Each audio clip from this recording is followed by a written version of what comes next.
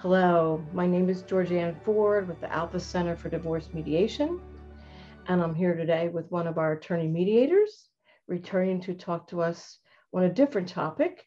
Mike Routh is here to talk to us about the marital distribution, and how that works and what kind of questions come up. And I think any kind of clarification you can help us with on this topic, Mike, is going to be really helpful. So take it away.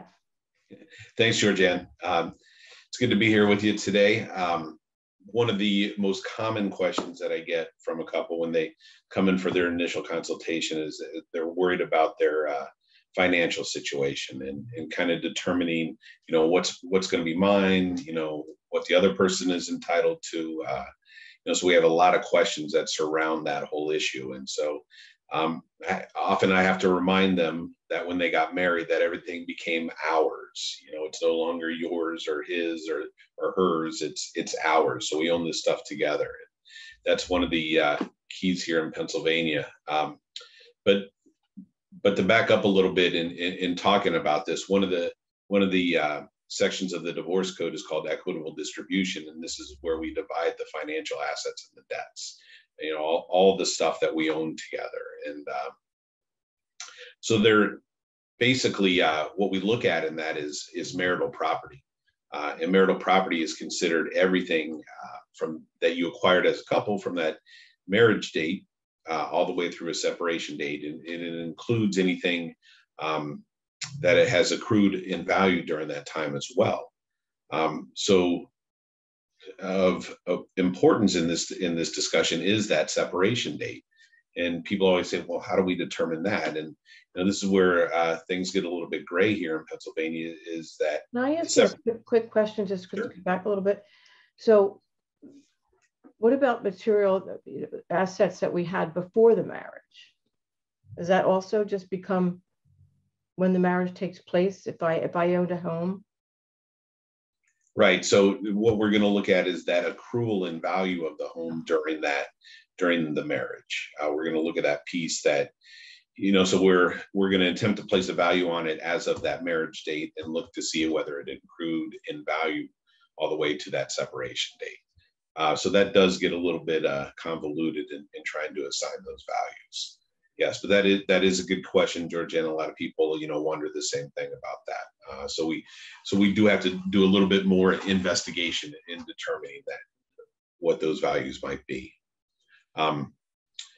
But as I was saying before, of most importance is that separation date. And here in Pennsylvania, it's just basically defined as when we stopped acting as a married couple.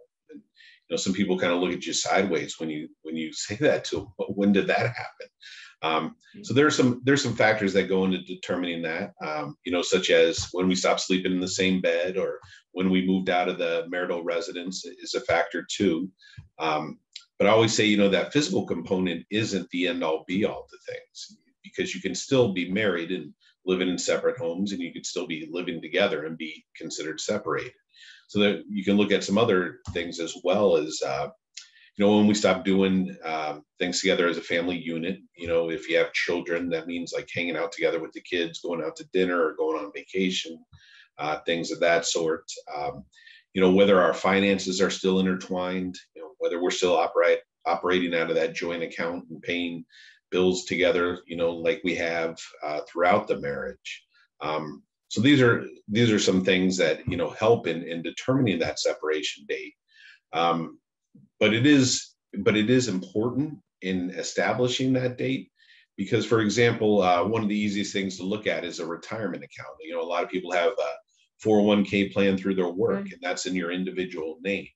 The thing is that anything that was put into that account during the marriage, or any value that accrued, especially with the way the stock market's been over the last 10 years, it's gone pretty much up.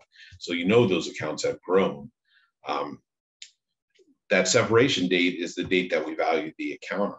So when you say value, if there was value before someone got married and then the value grew from there, do you subtract that? I'm just wondering. Right, that value that they came into the marriage with is set aside. That's still going to be established as individual property, right? Got it. So So with that separation date determining the value of the account, that can determine, how much it's going to be worth.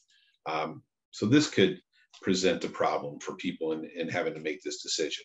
Obviously, with the way that the law is written here in Pennsylvania, they have created a gray area, which obviously enables these litigating attorneys to make some arguments in regards to that. And people get stuck here, especially when it comes to determining how much money they're going to get moving forward. That is important for people to know that. They're obviously deciding to get divorced is not easy, but also thinking about your financial future is not easy, because you no longer have that other person to lean on. This is going to be you as an individual. So when I'm just wondering, in the mediation process, the program that you have, I guess that trust issue is really important, because otherwise I wouldn't be able to sit here and with my spouse and really believe that this was going to be fair. So I'm just thinking how much trust is involved in the person that we work that mediation program with.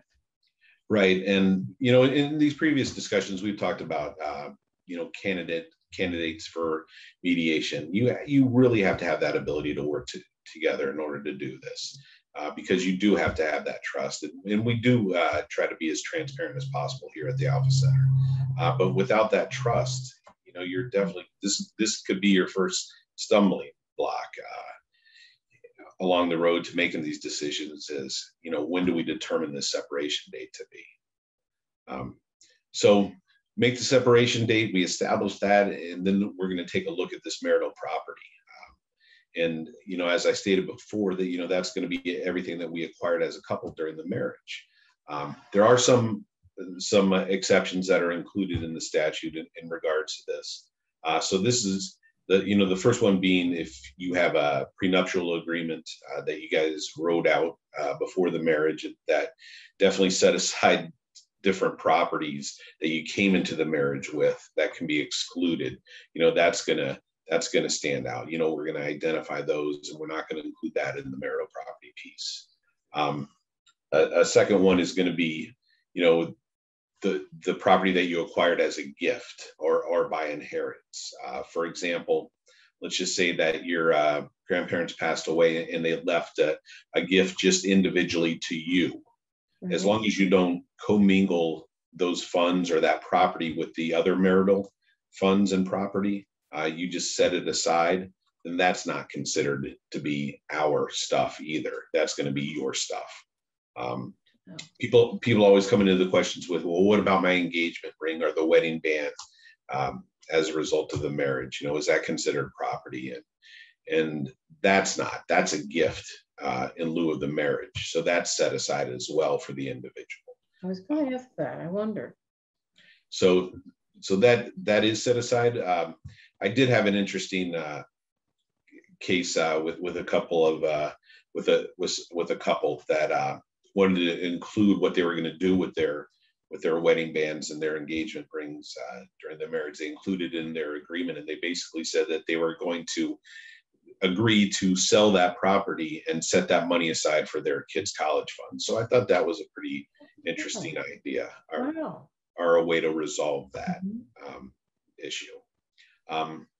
The third exclusion is going to be any property acquired after that separation date is established. So one of the first things that we counsel our clients on when they start down this road of getting divorced is, please don't make any big financial decisions. Don't go out and buy some property or invest some money. Let's just wait until we get this done for you before you do that. But let's just say somebody needs a car. So they've established that separation date, and then they proceed and they buy a car. So that vehicle is going to be theirs as an individual, since it was acquired after that separation date. So the same thing as we were discussing before with those retirement accounts. Anything that gets put into those retirement accounts after the separation date, or that same accrual and value, that's going to be theirs as an individual. So that separation date is, literally the line in the sand in regards to these things.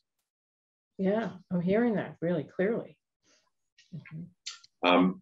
last thing, that might stand out for people is, let's just say that they're involved in a settlement or a action against a party for recovery of some damages.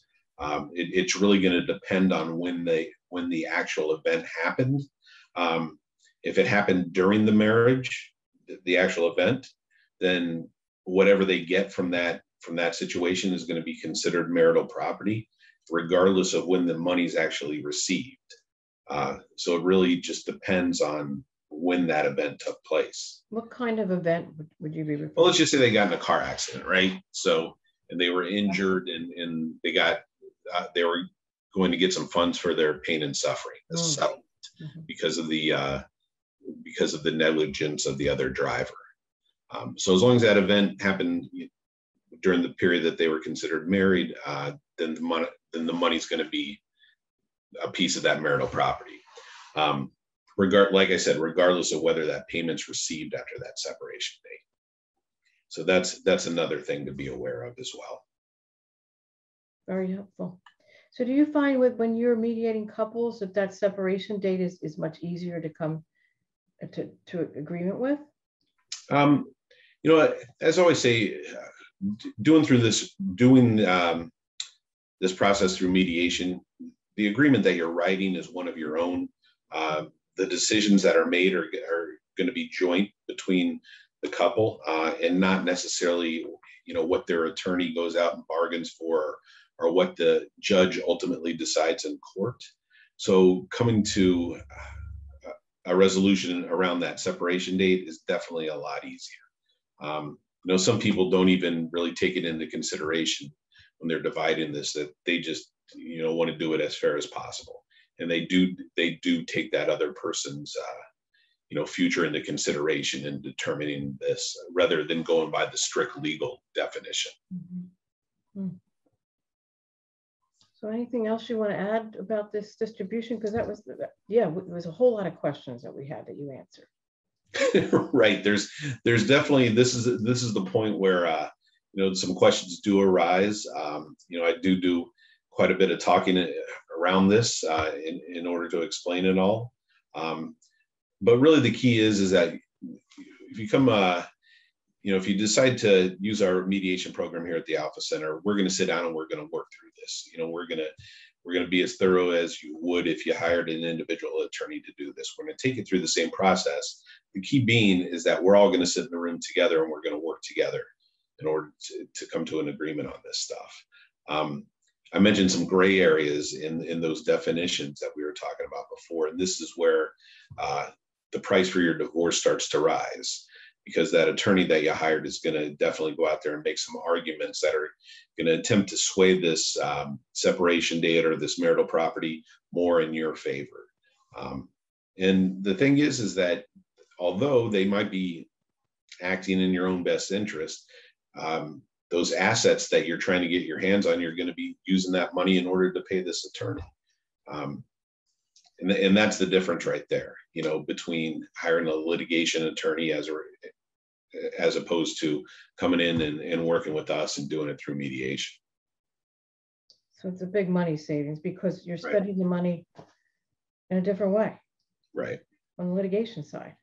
Right. Anything you could possibly gain. Mm-hmm. Well, thanks so much, Mike, for coming back to us and sharing some more information. This was really, really helpful. Anything else to add?